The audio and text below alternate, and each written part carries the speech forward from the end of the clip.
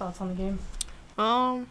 St. Thomas a tough team. I mean, we was pretty confident coming in.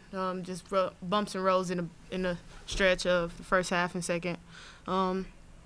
We just wasn't coming out hitting shots like we prepared to do, but tough loss. I mean, we get back to it Monday.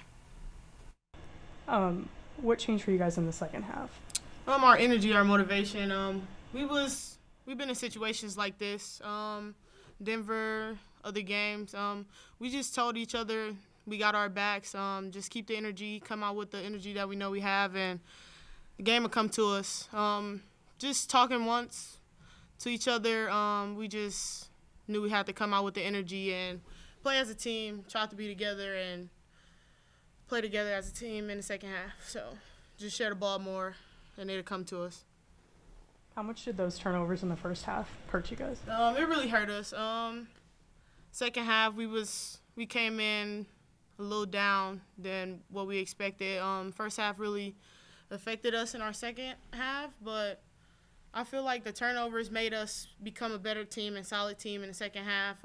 We didn't have that many turnovers in the second half, so we took care of the ball more and just came together. Any big things you guys want to focus on before next week? Probably taking care of the ball and boxing out. They had 13 offensive rebounds, I'm pretty sure. So just boxing out. We're going to have some tough bigs in UND and NDSU. So boxing out and really taking care of the ball is one of our biggest motivations this week and emphasis on it.